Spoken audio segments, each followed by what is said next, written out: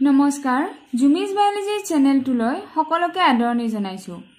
আজি আমি এই ভিডিঅ'টোত আলোচনা কৰিব ওলাইছো principles of inheritance and variation বংশগতিৰ সূত্ৰ আৰু প্ৰকাৰণ নামৰ চেপ্টাৰটোৰ পৰা ল অফ সেগ্ৰিগেশ্যন বা পৃথকীকৰণ সূত্ৰটোৰ বিষয়। লাষ্ট ভিডিঅ'টোত আমি মেণ্ডেলৰ প্ৰথম সূত্ৰ মানে ল অফ ডমিনেন্স প্ৰভাৱী সূত্ৰ আৰু লগতে পুনেট স্কোয়াৰ পুনেট চতুষ্কোণৰ বিষয়ে আলোচনা কৰিছিলো। ল অফ সেগ্ৰিগেশ্যন বা মেণ্ডেলৰ দ্বিতীয় সূত্ৰটোৰ বিষয়ে ভালদৰে জানিবলৈ ভিডিঅ'টো শেষলৈকে চাই থাকিবা।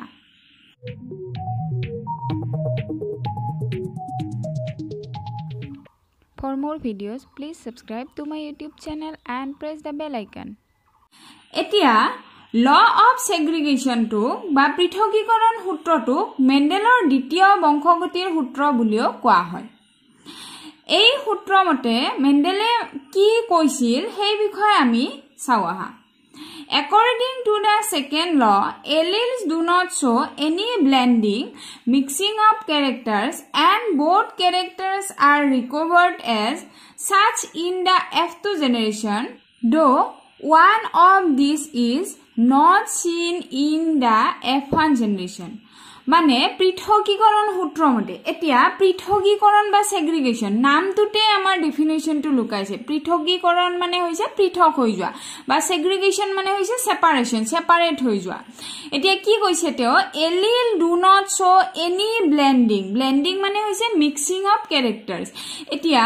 এলিলস মানে কি আমি পঢ়িছো, তোমালোকে যদি এলিলস মানে এতিয়ালৈকে গম পোৱা নাই তেতিয়া হলে মোৰ জেনেটিক্সৰ ইন্ট্ৰোডাকশন আৰু ইম্পৰ্টেন্ট কনসেপ্ট ভিডিঅটো ফাৰ্স্ট ভিডিঅটো চালে গম পাবা।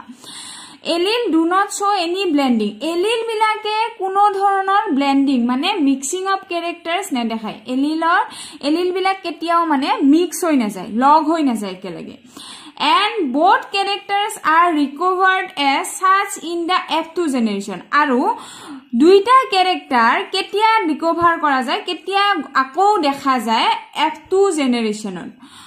Though one of these not seen in F1 generation. কাৰণ কিয় F1 জেনাৰেশনত তাৰে দুটা ক্যাৰেক্টাৰৰ বিপৰীতধৰ্মী ক্যাৰেক্টাৰৰ এটা দেখা নাযায়। এতিয়া আমি এইটো বুজিবৰ কাৰণে প্ৰথমতে মেণ্ডেলৰ প্ৰথম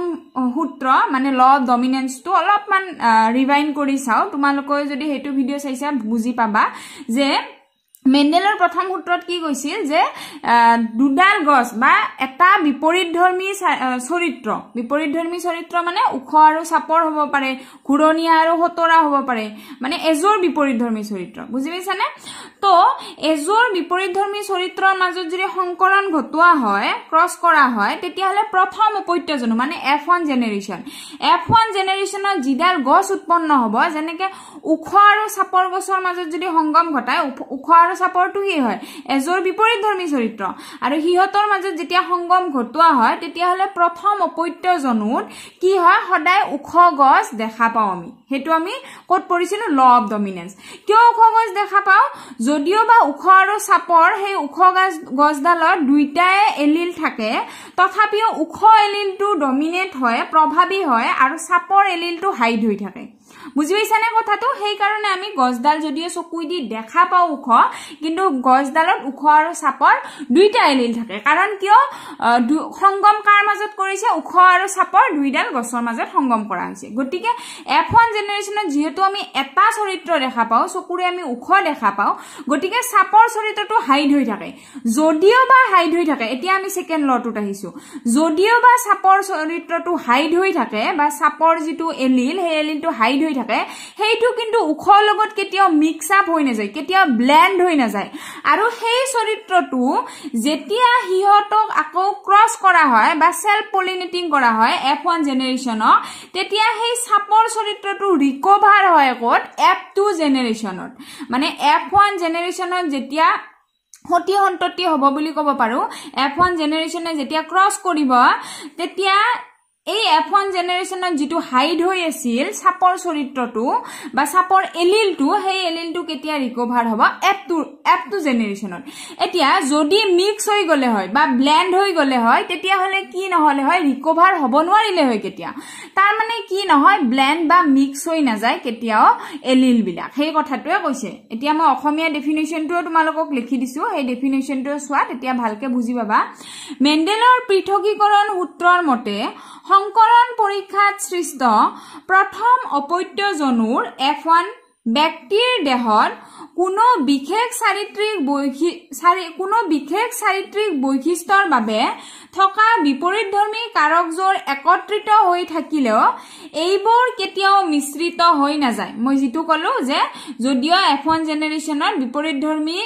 কি হয় বিপৰীতধৰ্মী চাৰিত্ৰিক বৈশিষ্ট্যৰ জীৱ F1 জনুত বা বিপৰীতধৰ্মী চাৰিত্ৰিক বৈশিষ্ট্যৰ এলিল বিলাক লগ লাগি থাকে কিন্তু হিহত কাৰক বিলাক লগ লাগি থাকে হিহত কেতিয়াও মিশ্ৰিত হৈ না যায় লগ লাগি না যায় কাৰণ জননক গঠনৰ সময়ত ইহত পৰস্পৰে পৃথক হৈ ভিন ভিন জননকোষত প্ৰৱেশ কৰে জননকোষ কেতিয়া গঠন হয় যেতিয়া আকৌ হিহতে নিজে জাইগত কি কৰিব নিজে ক্ৰস কৰাত ভাগ লব বা পলিনেশনত ভাগ লব গটিকে জননকোষ গঠনৰ সময়ত হিহতে কি হয় সেপাৰেট হৈ যায় পৃথক হৈ যায় আৰু ভিন ভিন জননকোষত প্ৰৱেশ কৰে মেন্ডেলৰ সেকেন্ড লটো এইখিনি বুজি পাইছা না মই একদম সহজকে কও যে যদিও বা প্ৰথম অপত্য জনুত এজোৰ বিপৰীতধৰ্মী চাৰিত্ৰিক বৈশিষ্ট্য লগ লাগি থাকে তাৰে এটাহে প্ৰকাশ পায় আনটো প্ৰকাশ নাপায় আৰু এইটো হৈছে ল অফ ডমিনেন্স হয় নে নহয় কিন্তু প্ৰকাশ নাপালেও যেটো এলিল মানে আমি কোনটো লৈছিলো সাপৰ এলিলটো সেই এলিলটো উখ এলিলটোৰ লগত কেতিয়াও মিক্স হৈ না যায় লগ হৈ না যায় আৰু সেই এলিলটো যেতিয়া হিহতে আকৌ নিজে ক্ৰস কৰিব সেলফ পলিনেটিং হ'ব তেতিয়া হিহতৰ যেটো জেনাৰেশ্যন উৎপন্ন হ'ব মানে আমি এইটো জেনাৰেশ্যনক F2 জেনাৰেশ্যন বুলি ধৰিলো আৰু F2 জেনাৰেশ্যনত সেই সাপৰ এলিলটোৰ গছ আমি দেখা পাম বা সেই সাপৰ এলিলটো আকৌ কি কৰিব দেখা পোৱা যাব যদি মিক্স আপ হৈ গলে হয় দেখা পোৱা নগলে হয় গটিকে আৰু ইয়াতে কিছুমান কথা লিখি দিয়া হৈছে হেতু আমি চাম due to this the obtained gametes are pure for a characters মানে ইয়াৰ কাৰণে যেহেতু কেতিয়া মিক্স হৈ না যায় গটিকে জিবিলা গেমেট পোৱা যাব সেই গেমেট বিলা সদায় পিওৰ মানে এটা চৰিত্ৰৰ কাৰণে পিওৰ হ'ব যদি এটা গেমেটত উখ চৰিত্ৰ থাকে উখই থাকিব সাপৰ থাকিলে সাপৰে থাকিব যদি ঘুৰণিয়াৰ থাকে ঘুৰণিয়াই থাকিব যদি কালাৰৰ চাও আমি ৰঙা থাকে বা হালধীয়া থাকে হালধীয়াৰে থাকিব গটিকে প্ৰত্যেক গেমেটত এটা এটা চাৰিত্ৰিক বৈশিষ্ট্য পিওৰ ক্যাৰেক্টাৰ থাকিব সেই কাৰণে so this law is also known as purity of gametes আৰু সেই কাৰণে মেন্ডেলৰ দ্বিতীয় সূত্ৰটো purity of gametes বুলিও কোৱা হয় মানে জনন কোষৰ বিশুদ্ধতাৰ সূত্ৰ বুলিও কোৱা হয় মনত ৰাখিবা পৰীক্ষাত আহিব পাৰে যে জনন কোষৰ বিশুদ্ধতাৰ সূত্ৰটো লিখা তেতিয়া হলে তোমালোকে কোনটো লিখিব লাগিব মেন্ডেলৰ দ্বিতীয় লটো বা ল অফ সেগ্ৰিগেশন টো লিখিব লাগিব বা কোৱেশ্চন আহিব পাৰে ল অফ সেগ্ৰিগেশন টো কি বুলি কোৱা হয় তেতিয়া হলে purity of gametes বুলিও কোৱা হয় বুজি পাইছানে কথাটো তাৰ পিছত কি আছে আমি চাম the parents obtain two allele আমি গম পাও যে প্যাৰেন্টসে হদাই প্যাৰেন্টসৰ দেহত হদাই কি থাকে দুটা এলিল থাকে হয় না নহয় যেনেকে মই ইয়াতে তোমালোকক দেখাই দিছো ইয়াতে কি আছে দুটা এলিল আছে উখ চৰিত্ৰৰ কাৰণে ক্যাপিটাল টি ইয়াতে সাপৰ চৰিত্ৰৰ কাৰণে দুটা এলিল আছে হয় না নহয় এটা প্যাৰেন্টসৰ দেহত হদাই দুটা এলিলে থাকিব ডিউৰিং গেমেট ফৰ্মেশনৰ সময়লৈকে কিন্তু তাৰ পিছত কি হ'ব দা ফ্যাক্টৰস অৰ এলিলছৰ আনেটা নাম ফ্যাক্টৰ বা কাৰক বুলি কোৱা হয় ফ্যাক্টৰস are alleles of a pair ইহতে কি হৈছে পেয়াৰ হৈছে segregate from each other such a gamete receive only one of the two characters এই পেয়াৰ বিলাক কি হৈ যায় segregate from each other মানে ইহতে এটাৰ পৰা আনটো পৃথক হৈ যায় পৃথক হৈ এটা গেমেটে only এটা ফ্যাক্টৰসে পায় বা এটা গেমেটত only এটা ফ্যাক্টৰসে থাকে যেনেকে আমি এইটো গেমেট হয় না ইয়াতে আমি এটা লিখিছো কাৰণ একে আছে মানে মই যদি তোমালোকক দেখাও এই টি এটো কি হয় হোমোজাইগাস তল হয় না নহয় ইয়াৰ পৰা যেটো গেমেট ফৰ্মেশন হ'ব সদায় একে হ'ব কিয় একে হ'ব কাৰণ এটো হৈছে হোমোজাইগাস এতিয়া যদি আমি ঠিক তেনেকে ইয়াতে হেটেৰোজাইগাস লও ইয়াৰ পৰা যেটো গেমেট ফৰ্মেশন হ'ব এটো বেলেগ বেলেগ হ'ব কাৰণ এটা ক্যাপিটাল টি এটা স্মল টি হ'ব কাৰণ ইয়াতে বেলেগ বেলেগ আছে বুজি পাইছানে কথাটো আৰু এই গেমেট বিলাক যেতিয়া ইহতে বেলেগৰ লগত ক্ৰস কৰিব তেতিয়া এই গেমেট বিলাক ফৰ্মেশন হয় গেমেট শব্দটো এতিয়া মই তোমালোকক গেমেট শব্দটো বুজাই দিয়েছো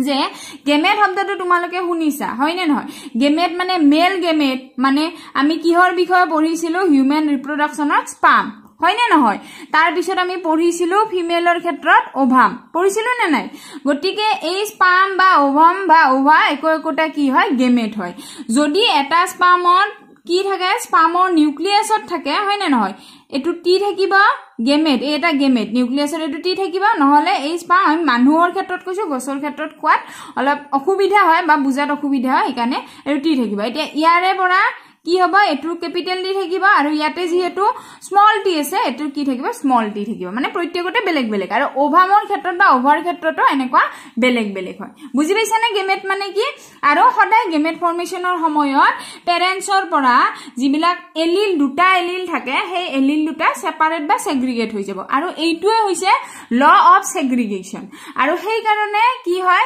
নেক্সট জেনাৰেশনত ক্যাৰেক্টাৰ যেহেতু মিক্স হৈ না যায় ব্লেন্ড হৈ না যায় নেক্সট জেনাৰেশনত যদিও বা প্ৰথম জেনাৰেশনত কিছুমান চাৰিত্ৰিক বৈশিষ্ট্য ৰিকভাৰ কৰা না যায় নেক্সট জেনাৰেশনত পোৱা যায় এতিয়া আমি সাম বুজিলম যে আমি ক্যাপিটাল ডি টল আৰু স্মল টি দুৱাৰ ধৰি লৈছিলো এটো হৈছিল পেৰেন্টাল জেনাৰেশন কাৰণ এইটো এজৰ বিপৰীত ধৰ্মী চৰিত্ৰ হয় না নহয় আমি ল অফ ডমিনেন্সত পঢ়িছো ইয়াৰ পৰা এটা যেহেতু একে আছে আমি এটা লিখিছো এনেকে আসলতে দুটা হয় তোমালোকে গম পোৱা নিশ্চয় ইয়াতেও সেম দুটা হয় আমি একে থাকা কাৰণে একে লিখিছো কাৰণ জি উলাব সদায় একে উলাব কাৰণ একে আছে হয় না নহয় গটিকে ইয়াৰ পৰা এইটো আহিল ইয়াৰ পৰা এইটো আহিল আৰু এই জিডাল গছ উৎপন্ন হ'ব এই গছডাল এইখিনি হৈছে গেমেট আৰু এই গছডাল উখ উৎপন্ন হ'ব কিয় উখ উৎপন্ন হ'ব আমি ল অফ ডমিনেন্সত চাইছো যে এই উখ চৰিত্ৰটো প্ৰভাৱী হয় ডমিনেন্ট চৰিত্ৰ হয় আৰু এইটো হৈছে ৰিসেসিভ মানে এইটো প্ৰকাশ পাব যদিও প্ৰকাশ পায় ল অফ সেগ্ৰিগেশনত এই দুটা কিন্তু কেতিয়াও লগ লাগি না যায় সেপাৰেটলিয়ে থাকে এই এলিল দুটা কেতিয়াও লগ লাগি না যায় আৰু যেতিয়া ইহতৰ কি হ'ব নেক্সট জেনাৰেশন মানে সেলফ পলিনেটিং হ'ব ই আকৌ যদি আৰু এটা ইহতে ক্ৰস কৰাৰ সময়ত কি হ'ব ডাইৰেক্টটো নহয় ইহতে সেপাৰেট হৈ যাব জননপক গঠন হ'ব মই যেনেকে কলো মেল গেমেট আৰু ফিমেল গেমেট সৃষ্টি হ'ব আৰু তেতিয়া কি হ'ব ইহত সেপাৰেট হৈ যাব মানে ক্যাৰেক্টাৰ বিলাক এটা এটা জনন কোষত বেলেগ বেলেগকে উলাব আৰু সেই কাৰণে এই চাৰিত্ৰিক বৈশিষ্ট্য বিলাক এই গেমেটটো উখৰ কাৰণে পিওৰ হয় এই গেমেটটো সাপৰৰ কাৰণে পিওৰ হয় গটিকে পিওৰ হিচাপে উলাব সেই কাৰণে এই সূত্ৰটো কি পিওৰিটি অফ গেমেটস বুলি কয় বুজি পাইছানে কথাটো এতিয়া এটা লাইন চাওম আমি আকৌ যে segregation is essential during meiotic division in all sexually reproducing organisms এইটো ল all sexually